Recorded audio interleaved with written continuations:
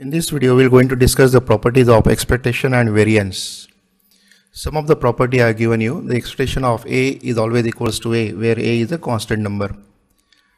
So anytime you are given the expectation to find out a constant 5 is equal to same as 5. Expectation A multiplied by any variable x, E of x. So just take out A outside and find out expectation of x. Expectation of ax plus b is same as A times expectation of x plus b. That is the same rule as the first rule, where A and b are the two constants. If you have to find out expectation of two variables x1 plus x2, independently calculate them, where x1 and x2 are two random variables.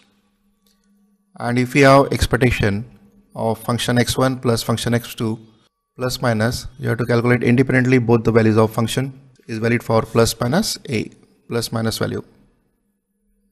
Say for example, you want to calculate expectation of x, which is same as mu is equal to sigma x.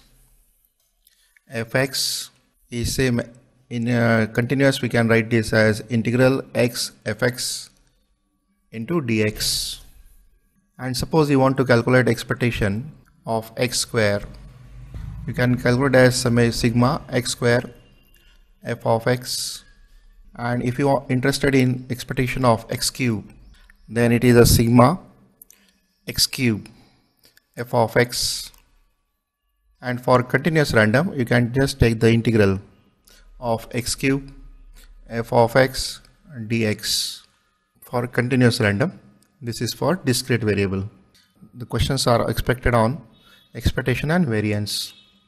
Variance of any constant term is always equals to 0. Variance of a into x is same as a square into variance of x. Variance of ax plus b is same as a square variance of x, where since the variance of b is equal to 0 because it is a constant term. So only one term will appear as a square variance x. Variance of x1 plus x2, whether it's a plus or minus, we have same value, that is the variance of x1 plus variance of x2, where x1 x2 are independent random variables. Expectation of a is a, variance of a is 0. So try to remember the rules. Some questions will cover up. Let x1 and x2 be the independent normal random variables with a mean of mu1 and mu2 and a standard deviation of sigma 1 and sigma 2 respectively. Then we have y is equals to x1 minus x2, mu1 equal to mu2 equal to 1 and sigma 1 equal to 1, sigma 2 equal to 2. Then you have to calculate the four choice given to you. Y is a normal distributed with a mean equal to 0 and variance equal to 1. Y is a normal distributed with a mean equal to 0 and variance equal to 5. Y has a mean of 0, variance of 5, but not normal distributed. So basically it's a normal random variable. So your answer will come as a normal distribution only. So it means that the choice C and choice D will not be true. So either we have a choice A or either we have a choice B. So let's try for first. Expectation of x1 is same as mu1 and this value equals to 1. Similarly, we have expectation of x2 equal to mu2 is equal to 1.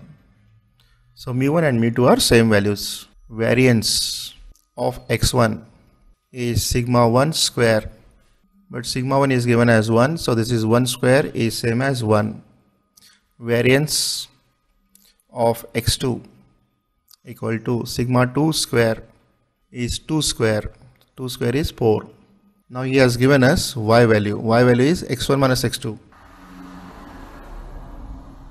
So y is equal to x1 minus x2. So we can calculate expectation of y. So expectation of y is same as expectation of x1 minus x2. Now this we can solve using the property expectation of x1 minus expectation of x2. Now expectation of x1 is mu1 is same as 1 minus expectation of x2 is minus 1. So this value equal to 0. So we have mean of y is normal distributed and the value of this one is equal to 0. Now we can calculate variance of y. So variance of y is equal to variance of x1 minus x2. Remember, whether it's a plus minus, it's always a positive value. So variance of x1 plus variance of x2 Now variance of x1 is sigma 1 square is same as 1 plus variance of x2 is sigma 2 square is 4 plus 4. So this equals to 5.